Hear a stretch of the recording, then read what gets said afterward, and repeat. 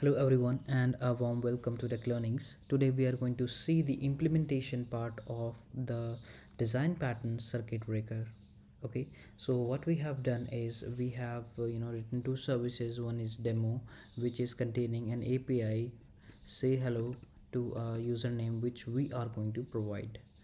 Okay, so and it is simply returning hello with that username. So I have this application running at 8080, and let's try to quickly run it. So say hello and let's say Rahul. So in order to save the time, I have keep the application running and written the code for you already. So say hello, this is the API, and let's try to consume this API in another project which is demo1, where it has a method, an API, another API greetings, bring me the greetings for this user, and what we are calling the same API endpoint of our other demo service to fetch the greetings. Okay, and a couple of things now here. What is Hystrix command? And even before that, so to enable Hystrix, we have to use this annotation, enable circuit breaker, and we are using the library about library Hystrix. So Hystrix is basically a library provided by the Netflix, and it has the circuit, it's an implementation of your circuit breaker pattern. And why is it deprecated?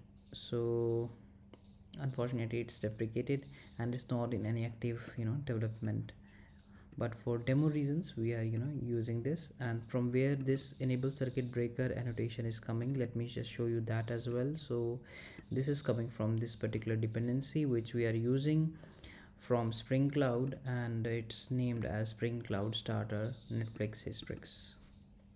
Okay, so what we have to do is add this annotation to the main class of your project. And then what this annotation does is it scans all the components of your application, and wherever it sees this annotation Hystrix command, and if it has a fallback method specified, then it is going to invoke the fallback method if in case this does not respond or this does not behave as expected, or the circuit is open, right, in other words. So it's not necessary that you put this at the controller layer. It can be like I said, any component as well. So if we successfully get the response, then of course our response is going to get returned from this demo service. But if in case we do not get response from there, so we are going to get the default greetings where we have mentioned welcome and username. Okay, so I have this running at 8081. So let me just show you 8081 and greetings, which is the endpoint and the name of the user. Let's say greetings slash Shiv. So we get hello Shiv, and from where we are getting, from this demo service. Okay, so let's stop this demo service once. Okay, so this service is stopped, and let's try to invoke the endpoint again.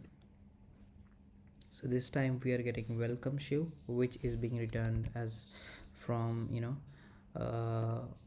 this method, which is Hystrix command says okay, this doesn't work, so I need to go to the fallback method and return the default greetings, which is welcome and the username.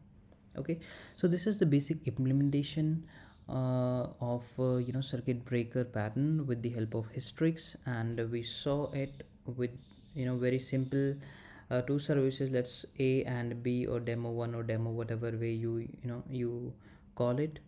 And yeah, there are a couple of things like REST template. We may never want to initialize it in this way in our production code, or the naming conventions of the methods and stuff like that could be better. But again, like I said, this is for demo reasons only. We want you to understand the concept and how easy it is it to embed Hystrix, or there are a bunch of other libraries as well, like Resilience 4J is one of them, and there are others as well, so we can use them as well into our projects.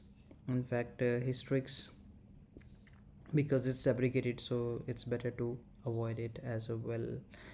All right, so that's about the demo. Let me know if you have any queries, questions. Okay, it was a simple implementation, and thank you for watching and have a nice day. Bye bye. Take care.